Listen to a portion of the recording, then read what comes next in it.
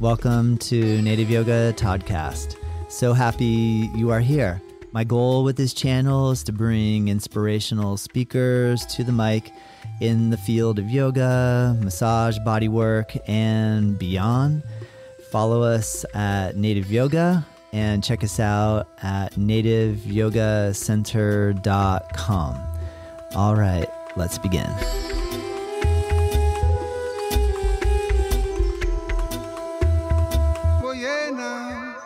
Thanks for tuning in. Real quick, Native Yoga Center is located in beautiful Juno Beach, Florida, and online wherever you are. Join me for practice. Click the free live stream link in the show notes and get your practice growing.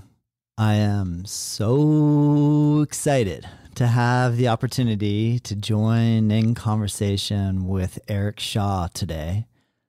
Please find him on his website, prasanayoga.com, prasanayoga.com. You can click the link in the description to easily access his work. He is the author of a book called BKS Iyengar and the Making of Modern Yoga. And he has also just released a new book called Sacred Thread, a comprehensive yoga timeline, 2,000 events that shaped yoga history. Yeah. Yes. Thank you, Eric. And I'm so happy to have this chance to speak with you. I love yoga philosophy and you've done a lot of study. And on that note, can you fill me and the listener in on, have you gotten your doctorate in yoga studies? No, I've done a lot of academic work. I started a doctoral program in 2004, finished my studies in 2011. Pretty much got the knowledge base that I desired at that time and was able to parlay that into successful work in the yoga world. But to my dismay and to my my sense of existential loss, I might even go as far as to say, I did not get my PhD. You speak to me in a time where my life is opening up in a new way, and I'm actually applying to a PhD program again. Wow! Not for practical purposes. It's kind of like I feel like it's something I want to do for the sort of like a life aim, like climbing Mount Everest. Yes. But yeah, I didn't get it done at that point in my life. And I could talk all day about that, why it didn't happen. But I did get a master's degree out of it, and I got a knowledge base that was quite useful for me for writing work and lecturing work in the yoga world. Nice. Well, when you had to write a thesis for your master's, I'm guessing? Yes. What did you base that on? I based it on the likes of BKS Iyengar. I did a very deep study of him, partly because his followers were so prominent in the Bay Area where I was working in San Francisco, and because that system, according to my training, was so alien to me and so confrontive. It's, as everyone knows who studied it, it's arguably the most comprehensive yoga system out there. Unless he went to some ancient system, perhaps, as far as the modern systems goes. Its complexity, its philosophy, its understanding of the body and the way that it's set up structurally to function in yoga is very clear and vastly articulated. So, and the people who teach it have a pedagogical style, a teaching style, which is strangely aggressive, I might say. And all those things were quite confronted to me when I arrived in the Bay Area in 2004 after training in Kripalu yoga and other forms of yoga, which were much more meditative, much more, I thought, holistic, based in pranayama, based in spiritual aims. Here I was faced with this very physical culturalist yoga, which some people from that tradition might argue with me as characterizing it that way. But to me, it was so body-centric and so asana-centric. And that I think that's kind of strange to say in the year 2022 because yoga has become more and more and more and more and more asana centric. I mean, it's been a process that's been happening for hundreds of years, but it seems like it's only been accelerated as it's come into the American context. But for me, that was difficult, and part of my working that out was to write this this kind of monofocal paper on Iyengar. Wow.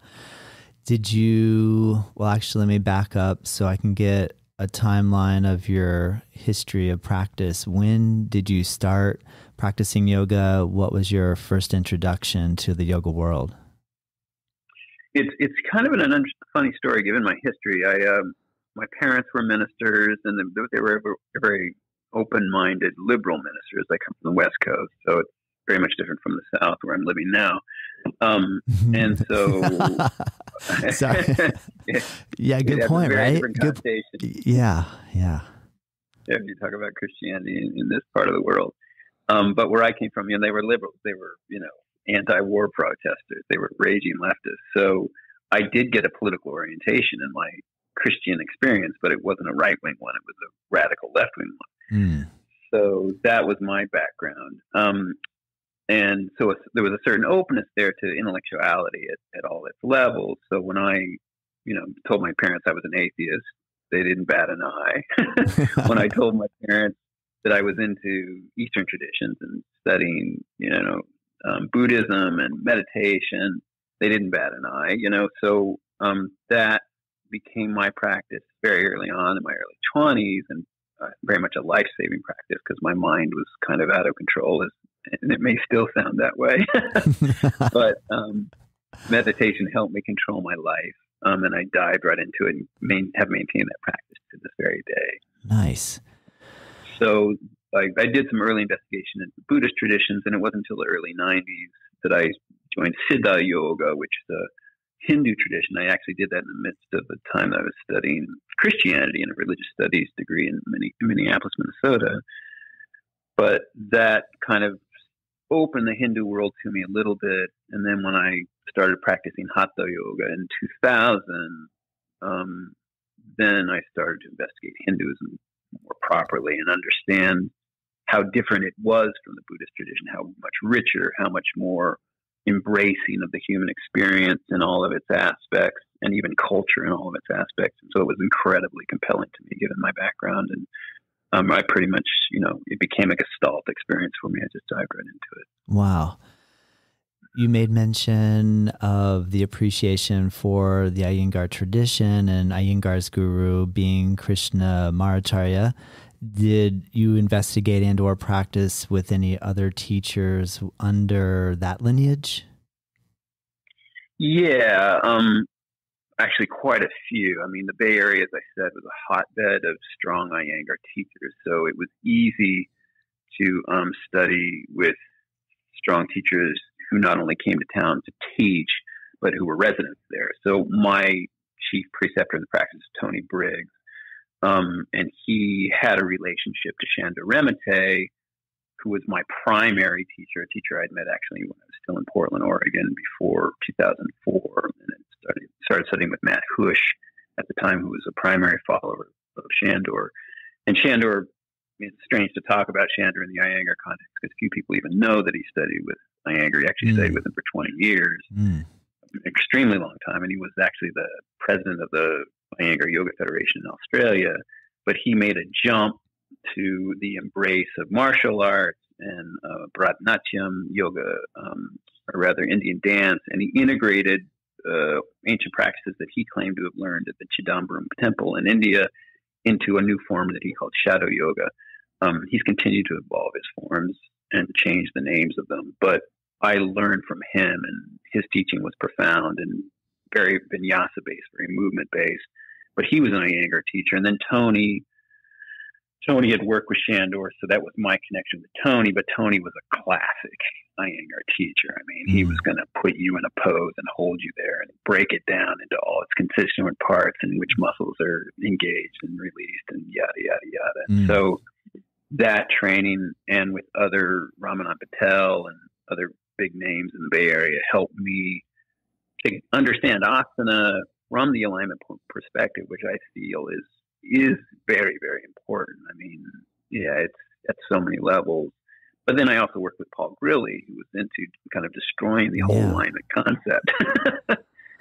So I got a lot of input around yoga philosophy and yoga practice in those years that were invaluable. Nice. Just to touch upon what you just mentioned, I've enjoyed watching Paul Grilly's work around anatomy and, say, yin yoga. Can you explain how Paul Grilly's philosophy does shatter that existing idea of alignment that you were studying? Can you give me tell me what that means or what that sounds like? Yeah, and it's a good story, I think, for anybody who wants to be a serious practitioner of yoga. I think it's important to understand alignment principles, particularly from the Iyengar perspective, but it's also very important to understand their limits. And Paul has done the spade work. He's done the deep work in defining those limits. And I'm just shocked that so few people know his work, because it's utterly revolutionary, even if you don't have Iyengar as a conversation partner for it. So Paul Grilly, he's ostensibly known for his work in yin yoga, and that's how I first understood him and met him. Yin yoga was actually my teaching practice early on, because he was one of the first major teachers I met in Portland, Oregon. I wrote a small profile for him for a local yoga magazine, and we got to be friends. And then when he started working with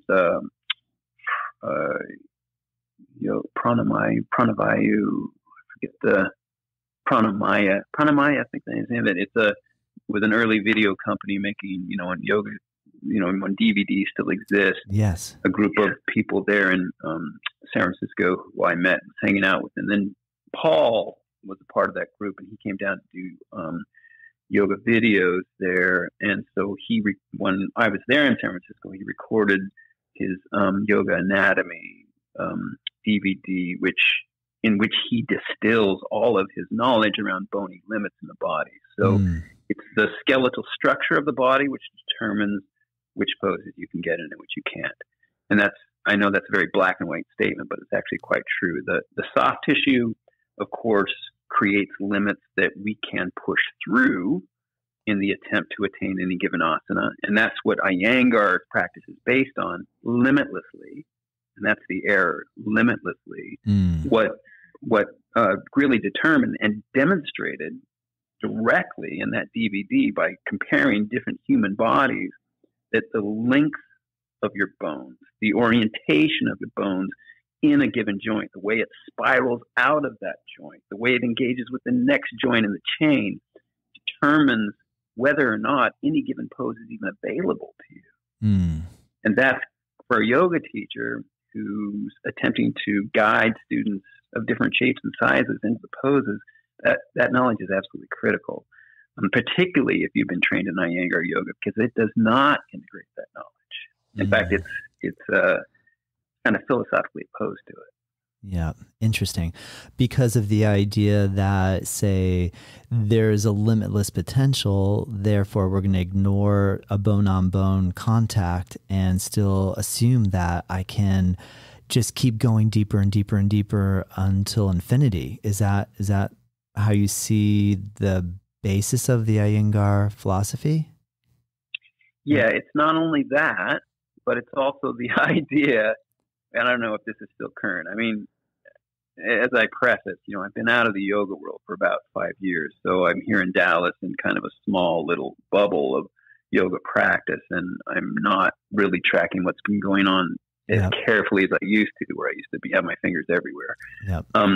But that what was held as a kind of central tenet of Iyengar yoga was that, and I'm saying this because I don't know if it's still current in Iyengar circles or even anywhere anymore, is that if you couldn't do a yoga pose, it was because you had a psychic block. It wasn't a physiological challenge. It was a psychic challenge. Wow. And so it was an ethical challenge. It was like, in a way, the implication was is that you're a bad person if you can't do, Pinchamaya asana.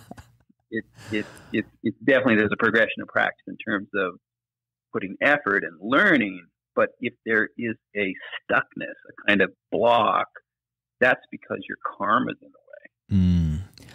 Great point. And so have you practiced with Patabi Joyce?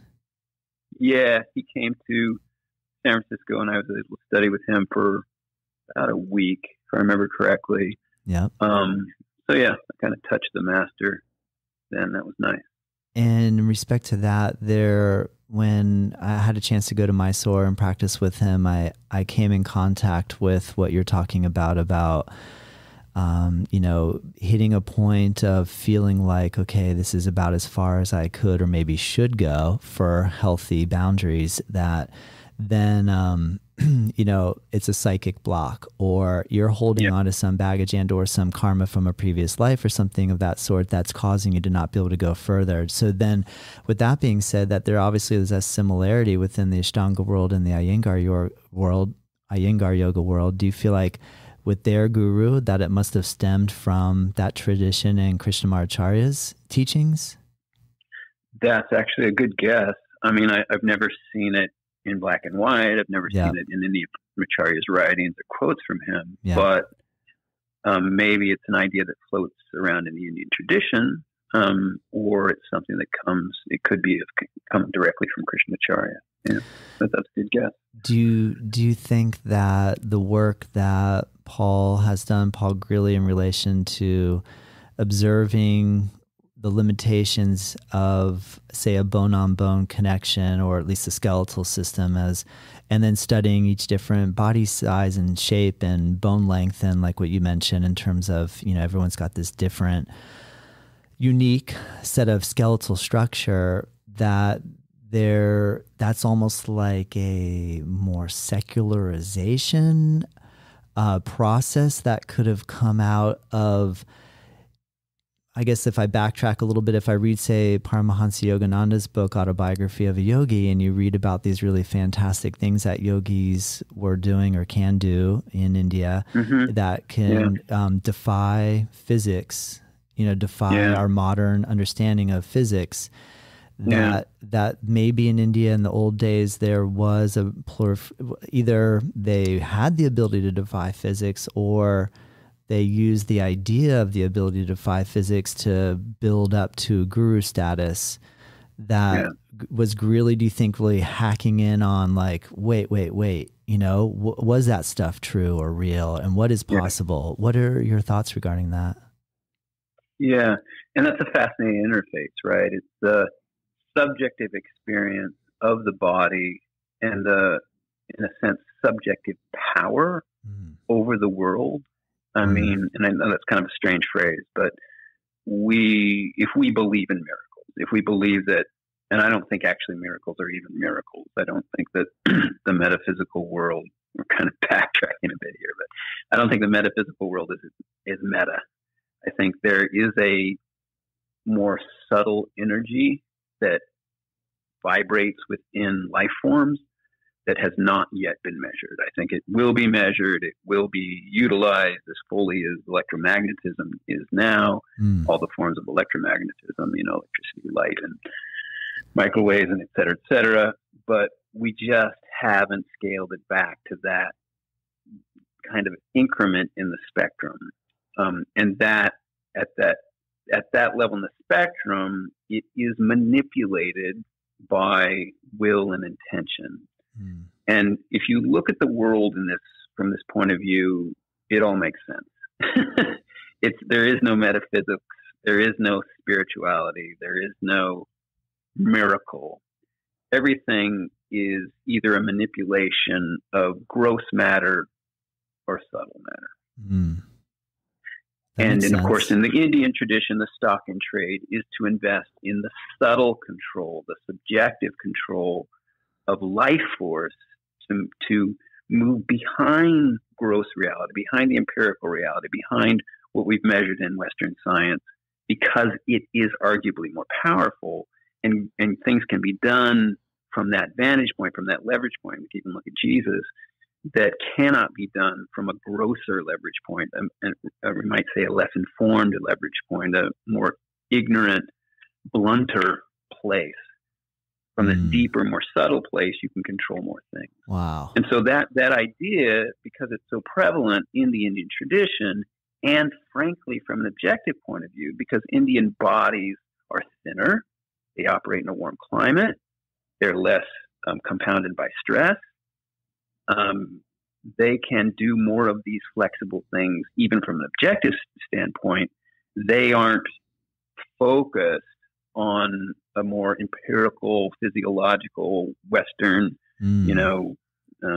medical allopathic model of medicine that makes us look at what the bones can and cannot do. So it's never been integrated. Wow. That's fascinating. Long way around. No, I like it. Thank you. Wow. All right. Well, your book with the new title, 2000, sorry, let me make sure I get this right. I'm going to say just 2000 events.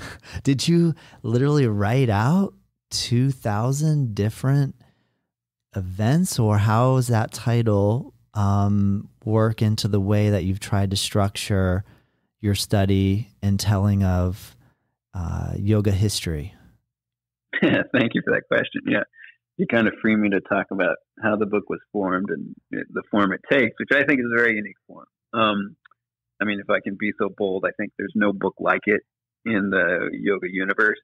And it is a very comprehensive and well-researched history, and it makes it very easy to consume because it's basically like 2,000 tweets.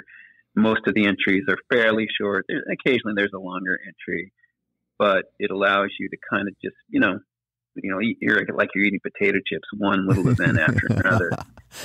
Nice. and so it's consumable. It's quite consumable. But the book started when I started my PhD program, because I kind of organized reality historically and culturally, and the way that culture morphs from form to form. I see the world in terms of timelines very much. It's very much a way that I organize reality. I wanted to put it down on paper. So I started that way back in 2004. And as the years went on and I continued to expand it, very late in the game, about 2-3 years ago, I realized I either had a dissertation on my hands or I had a popular book. And I kind of held out around the dissertation piece. I explored some British system universities where you can just show up with a dissertation and get your PhD, and thought, I've already got the bedrock of this, the skeleton of this. I'll just write it out into a full yoga history, and I'll present that to a British style university in Australia or England or UK, and they're in the Commonwealth somewhere, and get my PhD, make it easy on myself. But that never happened. And I just thought, Eric, just make this a popular book, publish it. So that's what I did. I spent probably about 9 months tripling or quadrupling the size of it until I got to over 200 pages, and researched all the topics that I hadn't focused on and left out, things like yoga competitions or the biography of a certain yoga master. Some of the things are not readily familiar with in our, American Western context, things that were going on in China, where there's a huge yoga universe most of us are not even aware of. I just tracked a lot of things that I hadn't tracked, kept kind of filling the discussion between yoga and Christianity and yoga and Judaism. There's a lot of rich stuff there, stuff all over the map that I hadn't covered. So I expanded it and rewrote it, edited it, made the introduction to it clearer, and until it was a legitimate book, and was able to put it out there. So that's how it attained its current form. Wow. That's amazing. What a process. You said since 2004 was kind of like the inception of you starting this book. Yeah. And at that point, at the point that it reached about 40 pages, I actually put it up on my website as a saleable item. So earlier forms of it are kind of out there. People bought it. But yeah. So yeah, it's been a long time coming. Almost 20 years in the making. That's amazing. Yeah. I can't wait to read it. I apologize. I have not read it prior to this conversation, but what I will do is read it. and then Yeah. come back with some more questions. But just in what you brought up, the first thing when you said yoga competitions, I definitely want to ask you some stuff about that. But what Yeah. also really piqued my interest is yoga in China. That's something I haven't really thought about because, you know, obviously yoga has this, we want to give credit to India for being the birthplace of yoga. I would also, I'm curious if we track back further than that, would we need to say that yoga was born if we believe that the first humans are from Africa, but we would need to say that yoga really is the birthplace. India is the birthplace of yoga. Do you agree with that? Well, that's also brings up a lot of interesting subtle questions. How do we lens yoga? Do we lens yoga? Well, there's all kinds of legitimate ways to lens yoga. It is a cultural construct. It is a cultural construct that comes from the Indian tradition and can be sourced back thousands of years in the Indian tradition. We have texts, we have archaeological evidence, and we have the modern practices, which often retain unchanging states of what we call orthopraxis or orthodox forms of doing things. We see that in the text. The Indian tradition, actually until recently, modernity has really touched it strongly and pushed it strongly, but it's been a very stable and evolving culture, but it's kept true to its cultural form. So yoga can be oriented in India. Yoga can be oriented as a world evolute, as a world practice that is evolving at a global level. But it also can be lensed as Kundalini science.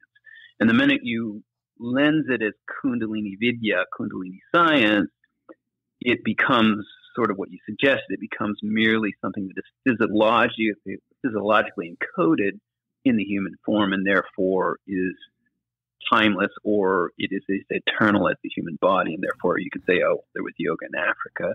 Because this, as Stuart Savatsky frames it, the Kundalini awakening process is a natural and inevitable process for the karmic experience of an individual through various lifetimes, and therefore it is like an inevitable puberty that at some point some of us or all of us will all experience if we keep returning and keep evolving.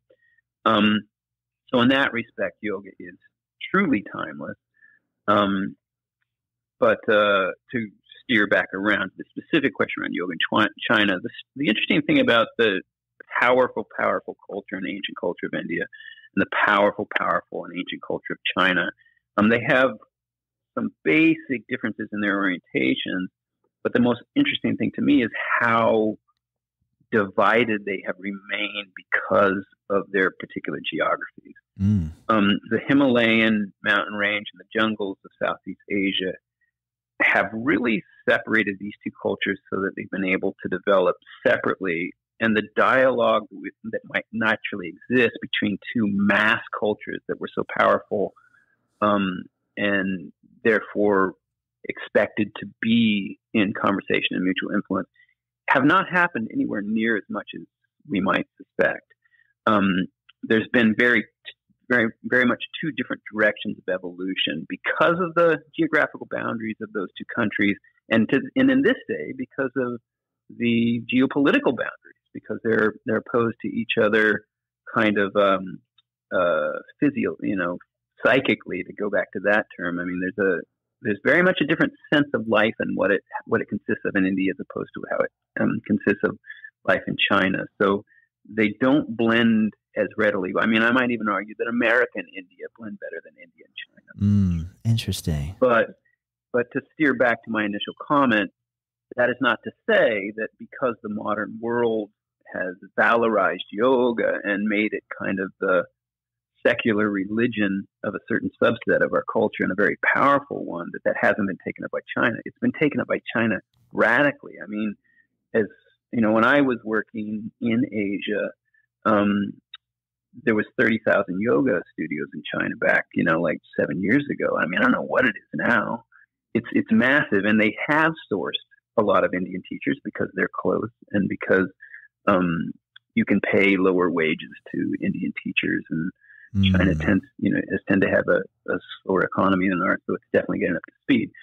So, and then because of the indigenous traditions of Tai Chi and Qigong and the easy overlap of those conceptual frameworks for human body and life force, there's been a lot of syncretic evolutes of yoga and the Chinese traditions that have become modernized.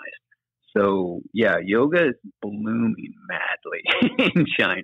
Wow. Madly. Wow. On that note, then, what is your observation of yoga in American culture currently? I feel like you made mention at the time that you were able to practice in West Coast, San Francisco, and you mentioned in Seattle that, I mean, I live in Florida, so I've always looked at what was happening on the West Coast of America as like they were always a few years ahead. And in terms of yoga, for sure, like when I finally got a chance to live in San Diego, it's like I couldn't throw a rock and not hit a yoga studio. It was everywhere. And there was great teachers everywhere. There was amazing teachers on every corner. And but around about, I want to say like between 2000 and 2004 and a little later, 2008, it seemed like it was just going crazy here in the States. Yeah. I don't know if I'm making a correct assumption or observation that it seems like it's stabilized. I don't want to say it's gotten less popular, but it just feels like it's at a stable place. What do you think? You know, that's my perception too, but I think just like you, I have to kind of draw that back a bit because I'm not living in San Francisco. Yeah. But yeah, that's also my sense. And if we look at the kind of influx of Eastern traditions into the American context and their kind of arc of popularity and then kind of dwindling down into integration into society, maybe it's followed that pattern that, you know, karate did and kung fu, you know, back in the 70s. You know, they came in strong, and now I can drive around Dallas and I can see karate studios. I can see, you know, I guess I haven't seen kung fu in a while, but I definitely see martial arts studios almost everywhere. It's just become a part of the culture, not one that's so celebrated on the front of magazine covers anymore. Yeah. But you're right. Yeah, that's kind of what you say is kind of my sense too. It's like there was just this frenzy in the early 2000s, and it continued for quite a while. It might have continued, you know, clear into 2015 or so, but then it started to kind of just become part of the web of culture, and not so much that we make something that we make a big deal out of anymore. It's not that unique or exotic. It's lost its exotic edge. Which kind of seems like a necessary evolutionary track, almost like that's a natural. It seems like a natural progression. Like nothing just constantly seems like the most new and fascinating thing ever at some point. So I guess it could be to our benefit that it's hitting some sort of stabilization and or integration mode where it's here. Would you agree, or what are your thoughts on the fact that I'm even aware of yoga, and I know there's these ideas that yoga we could say is based on your differentiation between Kundalini yoga, which might be a human phenomenon no matter what time space continuum we're in, versus you know, the study of it having some sort of origin or a lot of text coming out of India that we have access to, that it has like a history of 5,000 years. Is that a number? Like that's the number we always hear, like yoga's 5,000 years old. Is that in your studies? How would you base that number? What do you think is an accurate way of explaining that or talking about it? Yeah, I mean, scholars differ on this. I mean, the key evidence is the Pashupati seals and the small terracotta sculptures from the Indus-Sarasvati civilization that goes back 3,000 years before the birth of Christ. So if you peg the origins of yoga to those archaeological discoveries, yoga is 5,000 years old. And I'm comfortable saying that because I think that evidence is quite conclusive, and I could talk a blue streak as to why I believe that to be true. A lot of scholars, I feel nitpick. They resist seeing the forest for the trees, and they'll say, oh, that the Pashupati seal is just the set of seals they find about 6 of these things. Are just, it's just a king sitting on a throne, or yada yada. But if you pick apart the iconography of that image in a careful way, there's just way too many things that point to yoga practice for it to just be coincidence or I think some other cultural form. So, and because of the stability of Indian culture, and because of what we know about the other kind of religious forms of the IS culture, or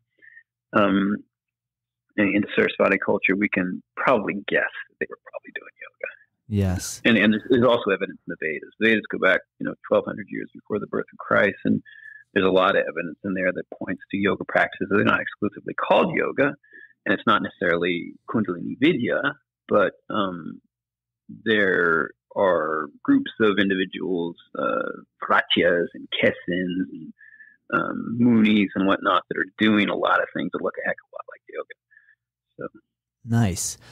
Great answer. And I guess with that being said, I think that if we had this huge, popularization here in our culture, and if there is some sort of like stabilization and or like integration process happening where, like you said, maybe it's not like the most, cover of every single magazine that we're hearing about. Do you think it's safe to say, and I know we're not trying to predict the future here, that yoga probably will be around forever and ever? Like, I don't think it's something that will be like a jazzercise or a physical fitness fad, a Peloton bike, nothing against Peloton, but that it will be around forever. Yeah. Yeah. I think I'd agree with that perception. I think you're right. It's going to be around forever. In relation, and it's partly because of its history. It has a lot of cultural momentum.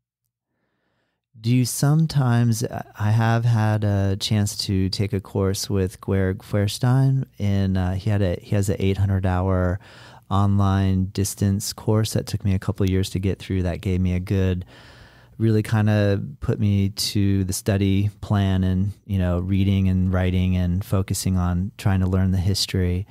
And I'm curious if what your perception is of your readings of his work. Are you a fan? Do you have critique? What are your thoughts?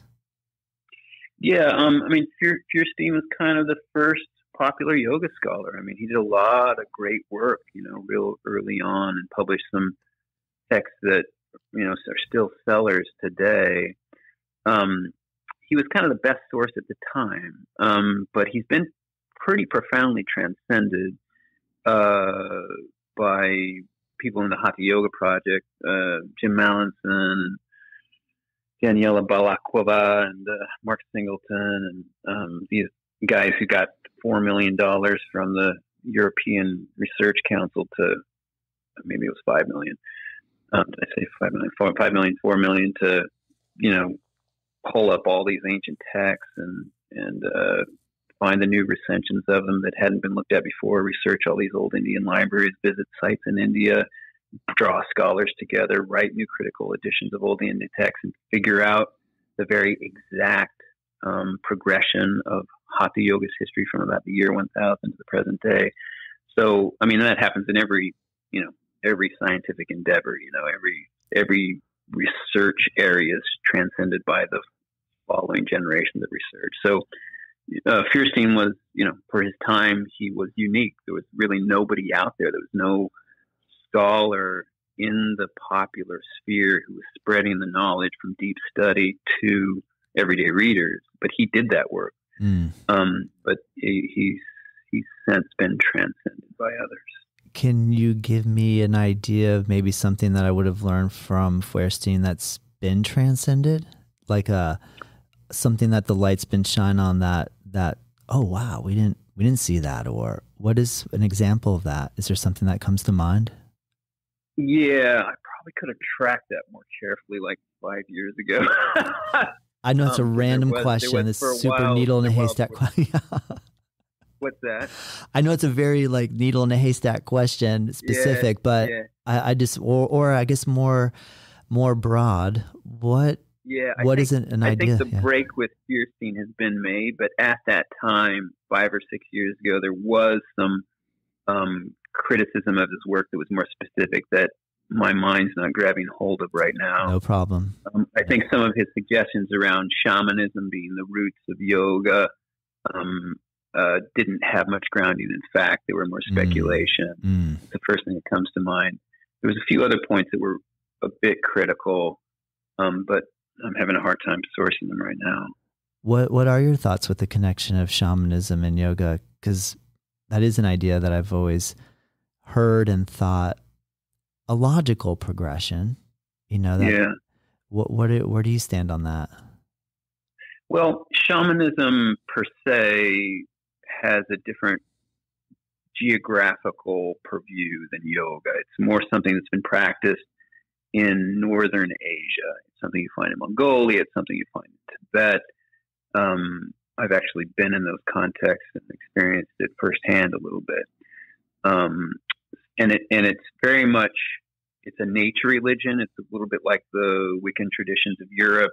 It's sourced in, it's a little bit like voodoo. It's a little bit sourced in like magical views of the world and the manipulation of primal forces, natural forces, animal spirits, and whatnot.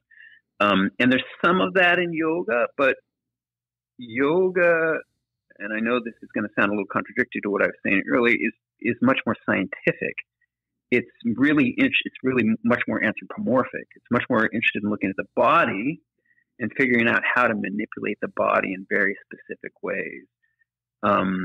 And even though it might take the name of an animal for a given pose, that early on in my study, I suspected that came from some more animistic, tradition, understanding of how the body works. But since then, I've kind of abandoned that idea, and that would be a primary link to shamanism. Is it like, if we're trying to imitate the energy of an eagle in eagle pose, that's a very shamanistic concept, but that's not really my sense so much anymore, that there was a animistic conversation going on in the Hindu tradition.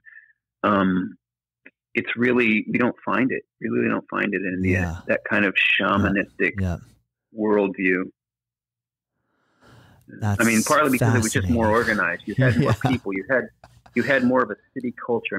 That's the strange thing that people don't realize, is that yoga, even though we claim it's natural, it grew out of a civic context. It grew out of a dialogue in the Mahajanapadas in the early cities of the second urbanization in India, that where people were actually in contradistinction to these civilizing forces. It's not something that came up. Shamanism comes up in a pastoral context. It comes up in an agrarian context. It doesn't grow up in a civic context. So that's partly the difference. And when you're in a civic context, it's much more intellectually driven. It's not so much this, spiritual incantational seance, intuitional response to the world. It's a much more intellectual response to the world, even though it's not our sense of modern science. And you're saying Siddhic, Sidhhhi? No, civic, SCIVIC. I'm so sorry. Civic. At first I thought you were saying like a city, like the Siddhis, and then that's why I wanted to differentiate. In a civic culture, that makes more sense. I totally understand now. Thank you. Yeah. And what is your idea? Like you mentioned, say, eagle pose. And when I first got into yoga, I figured, well, someone probably looked at an eagle and they made this posture, and then they thought, let's name it an eagle. Like it. Yeah. Maybe it looks like a beak, or maybe it's like the wings coming up and wrapping around. And then obviously we have, stories of Garuda, and in relation to like maybe the Ramayana and or different folkloric texts and or Mahabharata. What are your thoughts in relation to the connection of the stories such as Mahabharata and the yoga posture names? Yeah, I think it's that simple. I think Yeah. it's just a facsimile. It's just Yeah. cow's face pose. It looks like a cow's face. Yeah. It's Yeah. not. It's not that we're trying to take on the consciousness of a cow. I mean, not that that's not a bad thing, but it's not. It's not an express part of the yoga practice. Because the yoga history and philosophy world is so enormous. I mean, Yeah. just enormous. And I really can't wait to read your book, because you would kind of need 2,000 tweets or statements to to start to encompass it. And I love the fact that you made mention, like the way with your parents and your upbringing, that when you said, now I'm this, they didn't flinch, they're like, cool, explore that. Where do you gravitate toward now when there's such rich diversity between, theistic traditions, atheistic traditions, and the breadth of philosophy that comes out of India?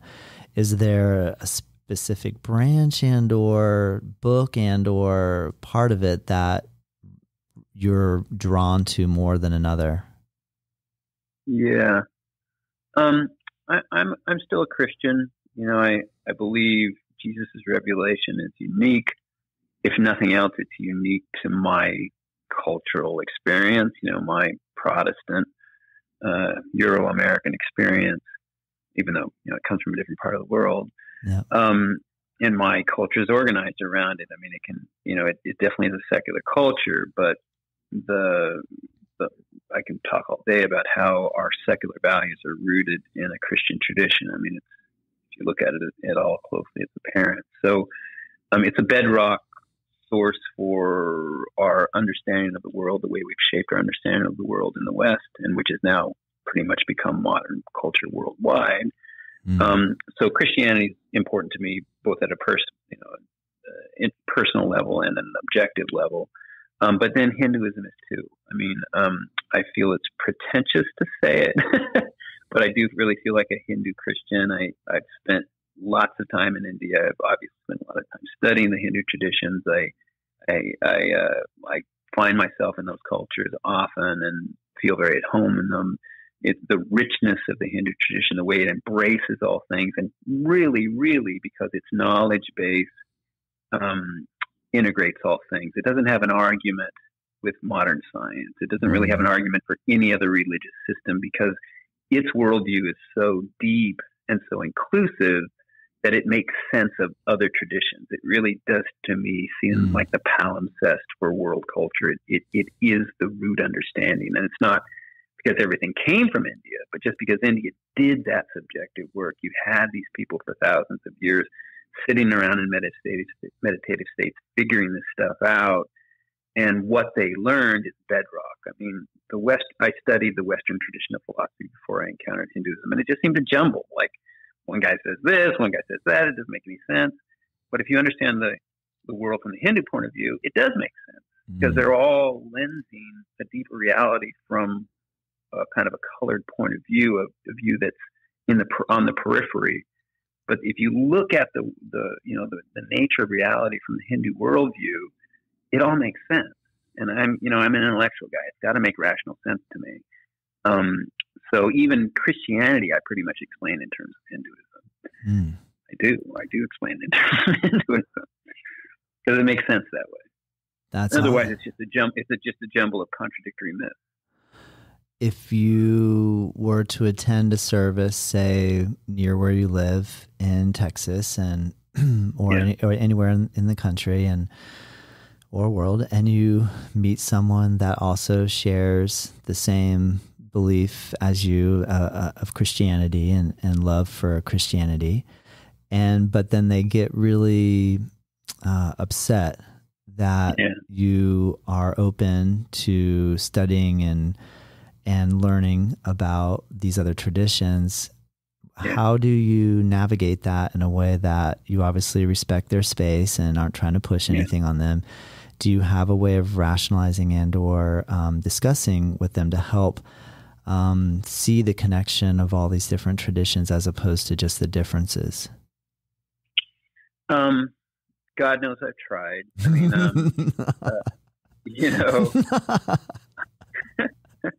I live in Dallas, Texas, and I meet people here that I've never met in my whole life. Types of people I've never met my whole life. I mean, devout Christians who really hold to that worldview. You know, uh, what's the proper word for it?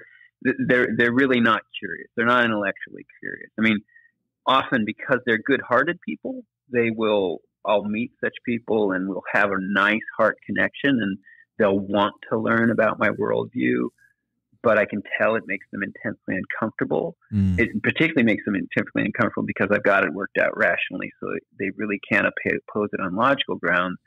And these discussions will evolve openly at first and then just end. And, you know, I respect Christianity deeply. I respect all of its forms. I do believe in open-mindedness as well as open-heartedness, and that's in my path. I know that you can live within a more provincial worldview and you're fine. You know, nobody has to travel the whole world and see everything. It's not, people aren't disposed that way. They're content to be in their kind of tribal consciousness and they're happy. And sometimes, you know, those tribal consciousness contribute an immense amount to the larger conversation. And I respect their devotion, their good works. And part of the way I explain it, I enjoy explaining it from the modern yoga point of view is, you know, you study with Pattabhi Jois and you know probably that he said one of his famous quotes is, "One guru is life, two gurus is death." Yep. And these people have chosen Jesus as their only guru. Yep. And that's just fine. Yep. Good point. And to help clarify for the listener, well, how can two gurus be death? Can you elaborate on the complications that can occur when you're listening to two different sources of information? Yeah. So it's a polarizing statement, obviously. I mean, one that doesn't embrace cosmopolitanism in no way whatsoever. And the danger there is that you can explain any of your predilections and not make any progress in the path. You can justify whatever your primal urges demand, not give up anything, not narrow your focus. Because if you embrace a number of worldviews, you can always find some justification for something that your id or your libido or your ego wanted to do anyway. Yeah. Good answer. Perfect answer, Eric. That was awesome.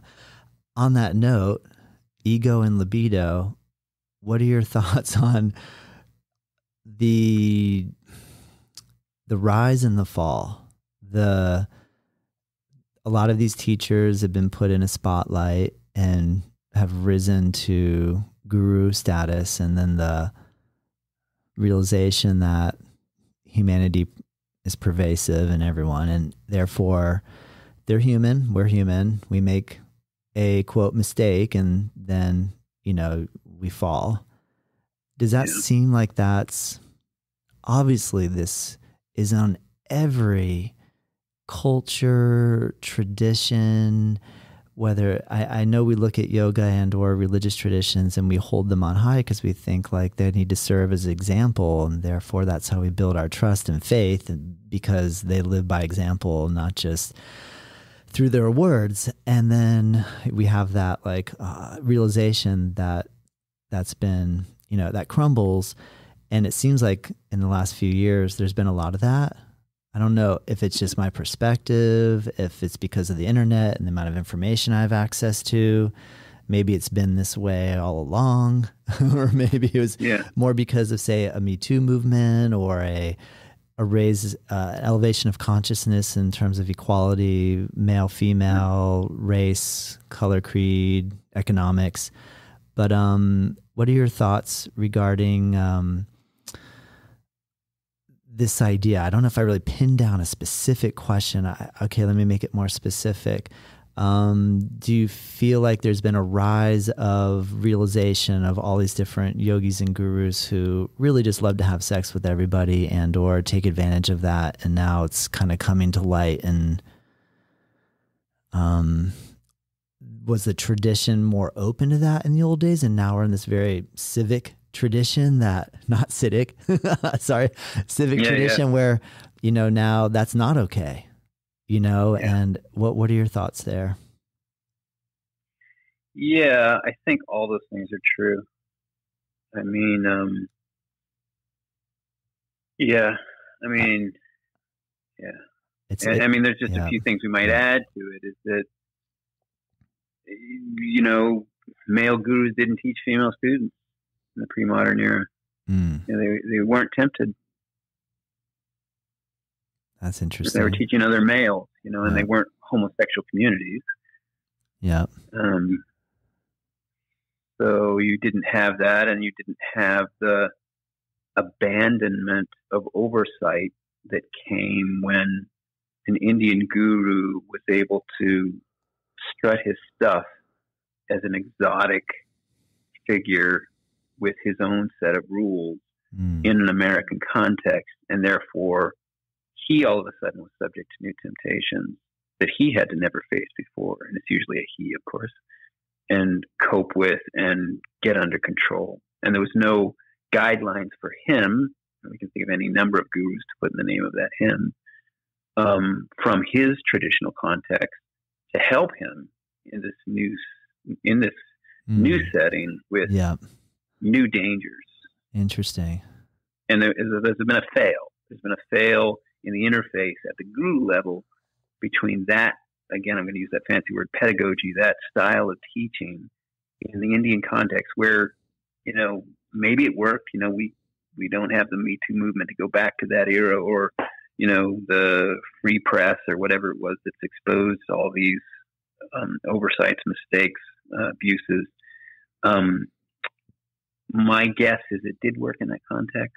I could be wrong, but it doesn't work in this context. I mean, I think it's been proven. And I also think that the culture is moving forward. There's new ways, new forms of personal growth that are much more transparent, that are actually healthier, that we've learned, you know, in the past 50 years. And those guys were before the curve. Yep. Great insight. I like that perspective. That maintains some level of kind of humanity and understanding that things are changing and shifting and evolving, and that we can actually improve. Yeah. On that note,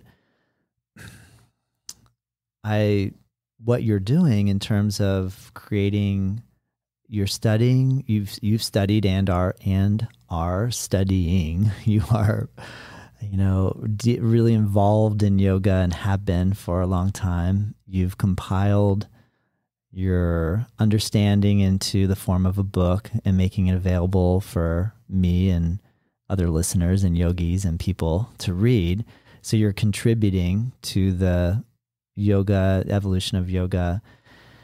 What is your kind of dream, if you could define, and or do you ever dream about what you'd like to see evolve in our culture? Like, I think what you're doing is really amazing, because you did make mention at the beginning of our conversation that a lot of yoga, that the yoga that we're aware of in our culture here in America has gotten increasingly more body orientated and maybe a little less philosophy and or interested in some of the subtler aspects.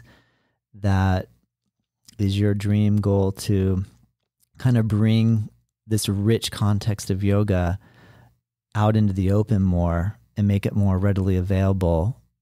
And or do you have anything to add to that? That's my own vision of that's my vision of your dream. I don't know if that's appropriate for me to lay it out like that, but what do you think along those lines? Yeah, I think that always has been. I've always been really interested in enriching the world's understanding of yoga. I think I really set myself up in that position really early on in my career. I wanted to be kind of the scholar who could translate the deep stuff to the popular awareness, to the layman's awareness. Nice. Yeah. And it does dismay me to take yoga classes here in Dallas and see so much monoculture and to see it so shallow. And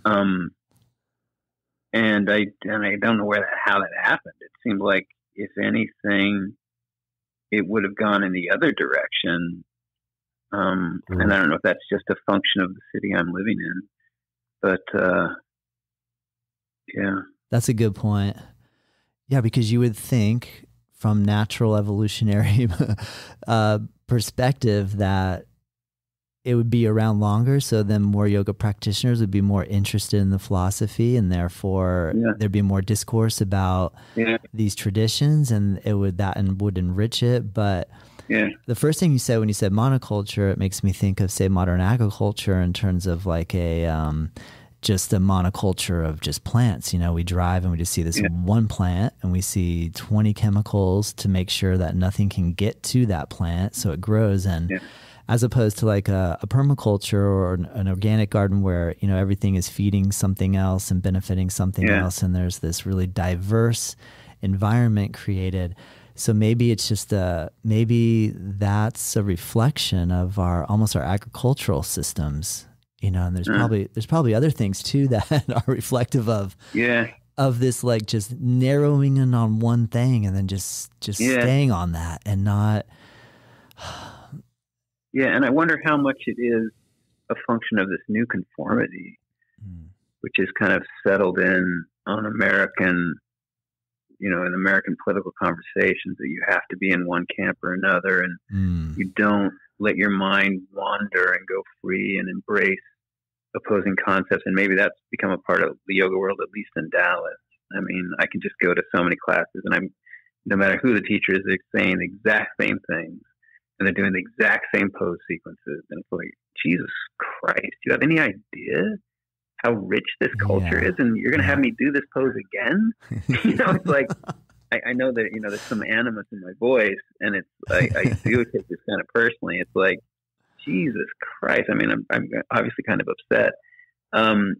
So yeah, it's kind of strange. And is it a function of that part of our culture? Everybody's tribalizing and opposing one another, and it's my way or the highway, or my tribe's way or the highway. That's my best guess. Or it's just a lack of intellectual curiosity, or I don't know. Yeah. Great observation. Well, I am so thankful to have this opportunity to talk to you, Eric, because I think this conversation for me personally is so interesting, and I love your viewpoint, and I've enjoyed everything that you've had to say. I want to keep going longer, and I know we both budgeted about an hour to hang out and chat together, and I really want to continue this conversation. I want to read your book and come back with some questions that are educated based off what you've compiled. I'm super curious now. So thank you so much for taking time to speak with me today. And would you be open to doing this again in the future? That's my first question. Yeah, I really enjoyed talking to you, Seth. Thank you. On that note, is there something that you would like to close with for us today in relation to anything else you would like to add? Yeah, just in light of our last comment, and I know I've said this before in other points, so people who followed me, don't be bored. But I just feel like the reason you study the deep tradition is to be creative. If you want to create something that has a lasting effect, study the deep tradition, and then evolve it from a deep place so that you enrich further generations. Nice. That you offer something that's deeply sourced, something that makes sense, makes new sense of what's gone before. That's why we study the tradition. I mean, it's also fascinating and fun, and it's cool to fill out the picture of the past and to hear stories and whatnot. But as far as a functional activity for those of you out there who are actually teaching, study the tradition so that when you can start to trust your intuition in a deep way. And when you discover a new pose or a new way of doing a pose or a new way of doing a breathing technique that's related to a pose or something in and of itself, that it makes sense because it's consistent with what's been learned before and goes beyond it. Wow. That we're all the carriers, we're the living carriers of this tradition, and we have the potential to have as much knowledge as anybody who's gone before us. And then we get the joy of creating something that will last. Nice. Oh yeah, thank you, Eric. Yeah. I'm inspired. Good. I'm ready. I need some new creativity in my life. Yeah, that's the fun part. Oh man. Well, I'm so excited to get a chance to cross paths with you, and I will do my homework, and I'm going to call you back, and we're going to schedule, hopefully we can schedule another time, and I really want to continue this conversation. So once again, thank you so much. Yeah, I look forward to it, Todd. All right. Thank you. Bye-bye. Have a great day. You too.